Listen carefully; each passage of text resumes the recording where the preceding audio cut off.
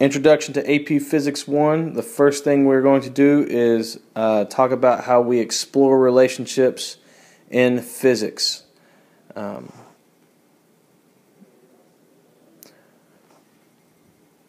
What we are going to do is try to explain the natural phenomenon of our world, and how we do that is we take a look at how things affect one another. So in class today, you're going to put a ball on a ramp, and you're going to roll that ball down the ramp and see how far it travels horizontally in projectile motion and then lands and hits the floor, and what that distance may be. And at that point, what we're talking about is the relationship between the ramp height and the horizontal distance in which something travels. The importance of exploring this relationship is how we determine everything in physics. We have relationships between how far we can throw a ball and how much arm action somebody has, or when we bounce a basketball, what its rebound height may be, and we can do that by finding several things. And what we do in physics is experiment. We take those relationships, things that we know occur, and then we go to the lab and experiment with those and change some things and control a variable, and then see how it affects another variable. So the first thing you do in exploring relationships is to understand that those happen between two objects and how they change. And we collect data. So you collect data, and how you do that is you have a procedure you follow, and during that procedure you're wondering what you did, what you're trying to measure, and then how you measured it. So it's important that your data table follows certain things. So here I have a sample data table, and then with sample data in that data table. In that data table, you can see that I have given each column a title and wrote units in each column. It's important that you do these things, and then you list them in order. You can have lines separating your numbers and your data so you like it a whole lot more clean, whatever the case may be. But it's important that each column has a title, and then each column has units. Now these units that we have here are meters. We use the metric system in physics. We usually use what we call the MKS system, where we use meters, kilograms, and seconds. We use meters to measure distance, and let me go back here. Sorry about that, went a little too quick.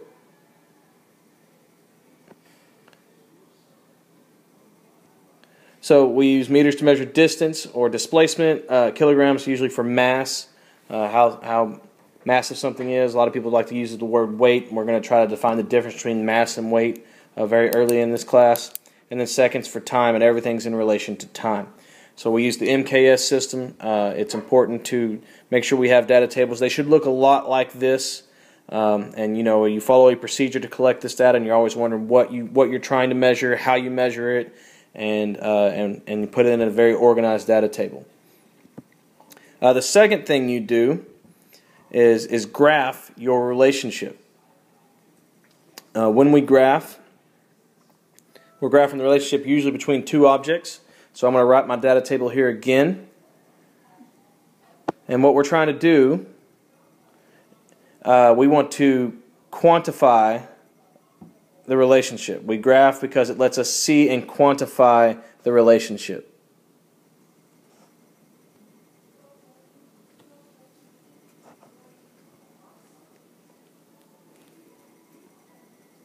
Get that in there real quick.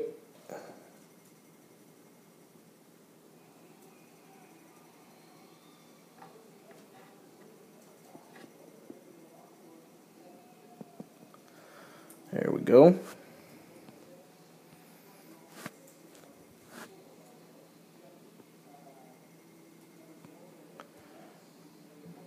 All right, so now we have that in there.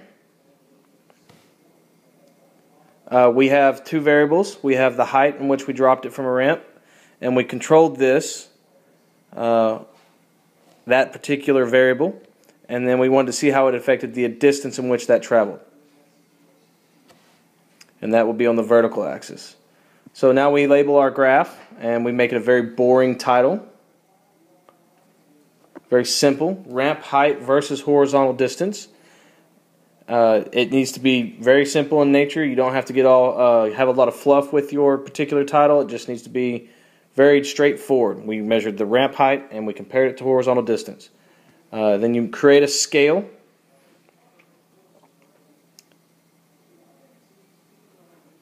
And once you create a scale, you create that scale so it fits your data table. And you go ahead and make all that happen. Draw a best fit line. And, the important things to have on a graph are a title, a good scale that fits your data. You plot your data points. You draw a best fit line. You label each axis with labeled data points and units. Those units are there for you. It's important to put those on your axes, Y and X axis, that you have a title or a labeled axis with data points. When you draw your best fit line, you're trying to make sure that it doesn't go through it can go through origin, but you're not trying to force it through the origin. That's the important part, is you're not trying to force it. You want it to fit your data. If in case you're wondering, I'm letting this video run right now because I know I made a mistake on my graph, and I'm going to come back here in a minute to completely correct it, so I'm just going to keep talking until we get to that point. I have put the wrong variables on the wrong axis, and so hopefully we'll get there in just a second. There we are. Now I'm fixing it.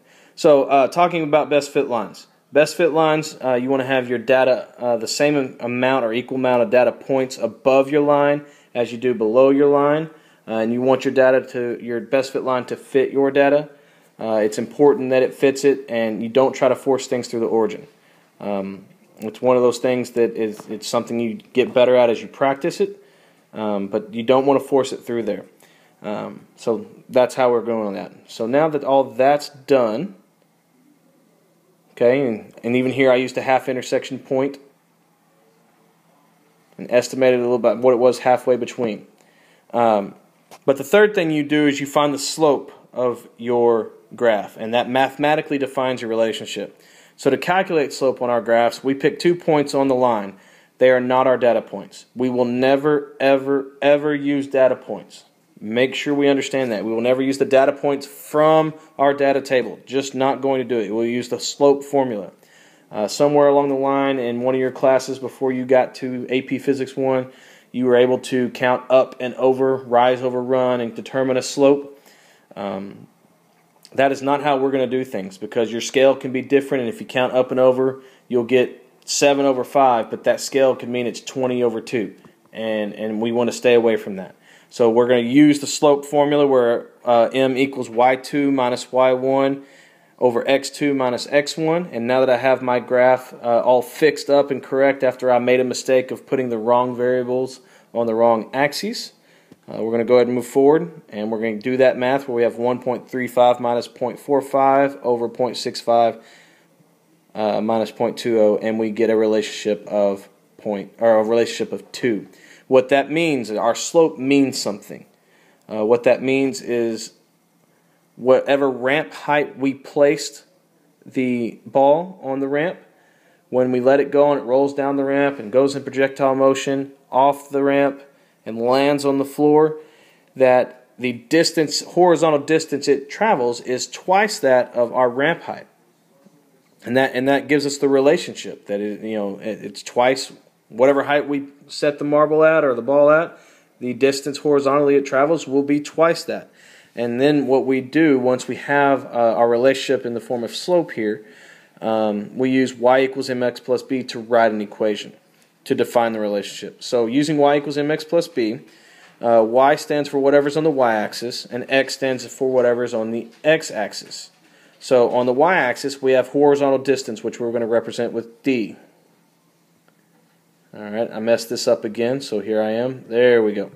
So we represent that with d for horizontal distance. And then on the x-axis, we have height. And we'll represent that with h. The slope is wrong here. I have it backwards.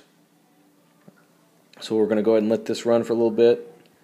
And there it is. So now we have distance equals 2 times height plus 0.01. 0.01 is the y-intercept. It's the point where my best fit line, I recognized it didn't go perfectly through the origin, and it doesn't have to. I'm not trying to force it through there, so once I get my line and I realize it's really, really close to 0, but it's not 0, it's okay to estimate that y-intercept. So I'm going to go ahead and estimate that. I know it's on the positive side, not the negative side of the y-axis. Go ahead and put that in there.